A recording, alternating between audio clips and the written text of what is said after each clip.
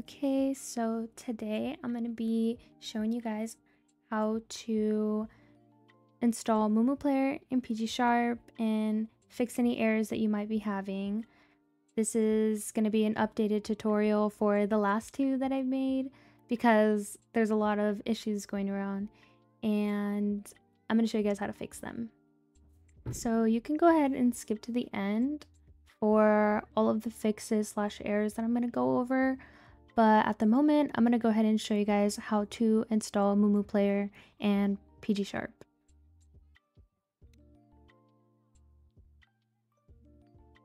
Okay, so first thing we're going to do is search up Mumu space player.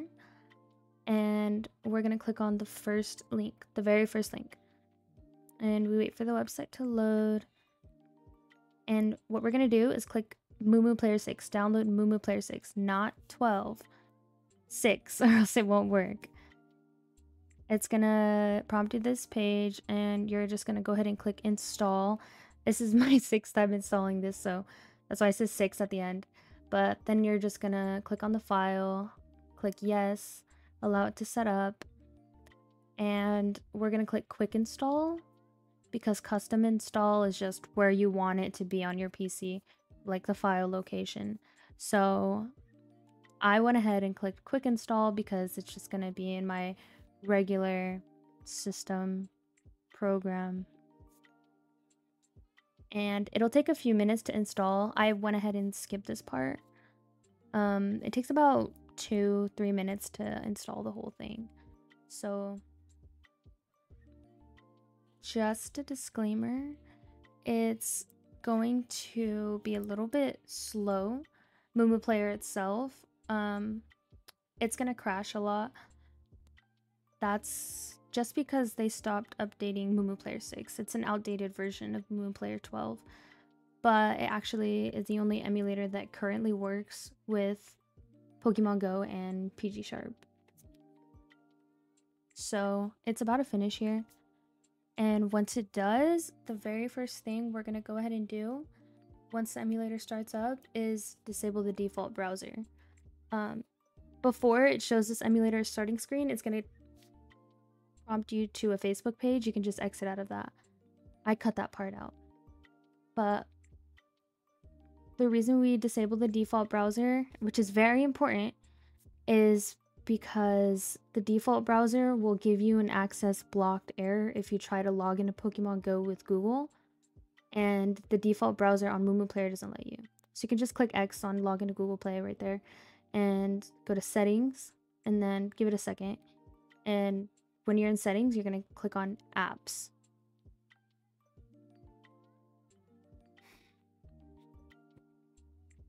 Apps. And then we're going to click on browser and then disable it. And then we're going to go ahead and click on Play Store and sign in. It kicked me out a few times during this process, so I go really quickly here. And we're just going to click I'll be using this device and then agree. And then you can go ahead and uncheck the backup data because it's for like privacy reasons, security. So you're going to go to Google Play Store. It kicked me out there. You're going to search up Chrome because we disabled the default browser. We need to install Google Chrome so we have a browser. And this is going to take a few minutes as well to install. So just give it a second. Alright, we're going to open it, click accept and continue, and use the same account.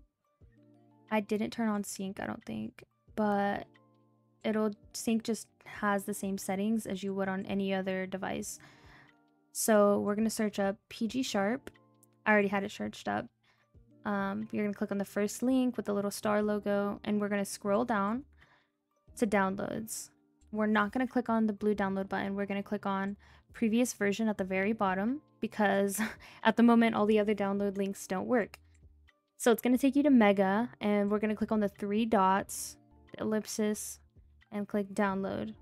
And that's the ARM64 version, which is what you're supposed to use with an emulator.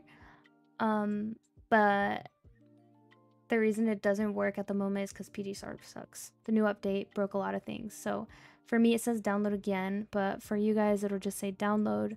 Once it's done, you're going to open it up and you're just going to click install. And this part just takes a few seconds, but once it's done, you're just going to click open. And it should work from here. Any other errors, I'll explain at the end. So I'm going to go ahead and hide my trainer name just because I don't want to get reported, just in case I send any screenshots of my feed to anyone. And we're going to click under the year 2005, click returning player because I'm a returning player, and sign in with Google. I'm going to sign in with the account I signed in with earlier, and it's going to log me in. It'll take a few seconds. It varies for everyone. Just wait, and then it's going to load you in. So it's gonna spawn you into Bryant Park in New York City. I recommend not spinning any Pokestops or catching any Pokemon, just in case you might be on cooldown. So I suggest waiting 2 hours before you actually play. Or if you know you're not on cooldown, you can go ahead and start spoofing, like I'm doing right now. So it comes with a joystick. It comes with a bunch of cool features. It's PGsharp. They have a list of features on their website. It's a little laggy, so I'm going to go ahead and fix that. I'm going to go to settings, and then we're going to click on advanced settings at the bottom. And what we're going to do is click on native refresh rate. It's going to make the game run a little bit smoother. It'll look a little bit smoother in a second. So you can go ahead and tweak all the settings you want. A lot of these features are for premium users only. It's $5 on the website. So I recommend getting it, but as you can see here, it works completely fine. You can go ahead and catch whatever Pokemon you want. And I'm going to go ahead and catch this Voltorb here because why not? As you can see, I'm not on cooldown, so the Pokemon's not going to flee. So I went ahead and caught it here. But be safe. Make sure that you follow all the rules. Cooldown, etc.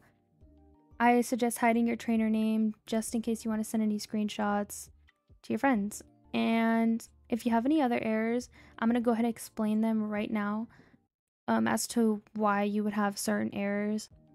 So I'm going to go ahead and show which errors can occur. So we have the infinite Pokeball spinning error. We also have the 70% loading screen error that just infinite loads. It doesn't go anywhere. And then we also have the access blocked error. That one is a very easy fix. Nobody should be having that issue. Then we have the no matching abyss error, and we also have the app not installed error. So first one I'm going to go over is the infinite Pokeball loading, and also I'm going to go over the 70% loading screen. Or this kind of ties in together. If your game Pokemon Go crashes after you try to log in or load in, and it just doesn't let you in the game, I'll go ahead and show you guys how to fix that one too. Basically, what we're going to do is delete the current version of PGsharp that you have. You're going to go to PGsharp website, bottom of the page, and install previous installation. That's going to take you to the mega website and then give you the file for you to download. I explained this part in the tutorial.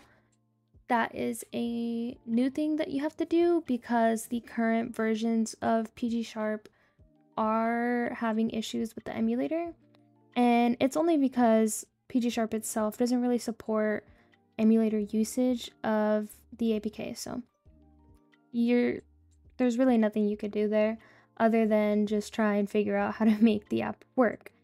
So that's how to fix those issues, and I'm gonna explain how to fix the APK and app not installed errors. So for here, what we're gonna do is completely uninstall MuMuPlayer from the PC. To do this, you have to go to Control Panel and then uninstall a program, and then we're going to click on MuMuPlayer and then delete it. And then you have to reinstall MuMuPlayer by going to the website and clicking on the Updates tab, which is at the very top. They have different sections like a support tab, blog tab, and whatnot. You're going to click on the Updates one, and then you're going to install Mumu 6 for 64-bit. Because if you install the 86-bit version of MuMuPlayer, it's going to be incompatible with a lot of different apps, not just pokemongo. So you're going to go ahead and make sure it is the 64-bit version. And you also have to make sure that the PGsharp version you have is the correct installation, because if you don't, the app not installed error or the APK no matching abyss can also occur. Typically, these errors only pop up when you got the wrong version of MuMuPlayer or the wrong version of PGsharp, but a lot of these can be fixed by just installing the right version of each. So now I'm going to explain to you guys the very last error that nobody really should be having, but it happens. So alright, in order to fix this issue, access blocked, request does not comply with Google's policies, you just follow the video. I explained this in like one of the first steps. I'm pretty sure it's step 2. Because step 1 is installing MuMuPlayer, and during step 2 you have to disable the default browser. And the reason we do that is because this error will pop up if you don't disable it. It's a mandatory step. It won't let you log in at all through Google if you don't. So make sure that you disable the default browser and then install Google Chrome from the Google Play Store. So these are going to be some uncommon errors that may occur in the beginning of installing MuMuPlayer. These errors typically happen when this is your first time downloading an emulator. Some PCs, some newer PCs have hypervirtualization enabled. Same thing with Windows 11. Now,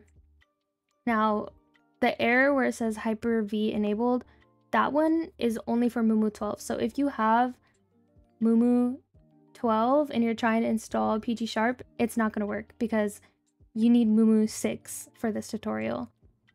Now, if you come across an error that says your VT is not on or CPU virtualization needs to be turned on, that is an issue because there's a setting in the BIOS that needs to be enabled, or else MuMuPlayer won't run.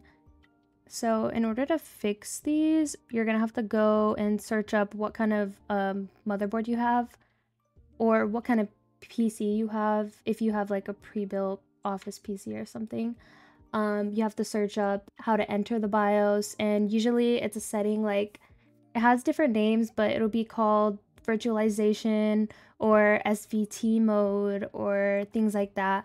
The MuMuPlayer website actually has a support page on how to enter the BIOS on different computers and what the setting might be called, because like I said, it's different for different PC brands. So if you guys come across any of these errors, I suggest following my video on how to fix them. That's gonna be it for this video. I also have a text list for frequently asked questions on how to fix other simple little mini issues. I'll also include how to fix these errors that I just listed in text as well, if it's a little bit more difficult listening. So thank you for watching, and bye-bye.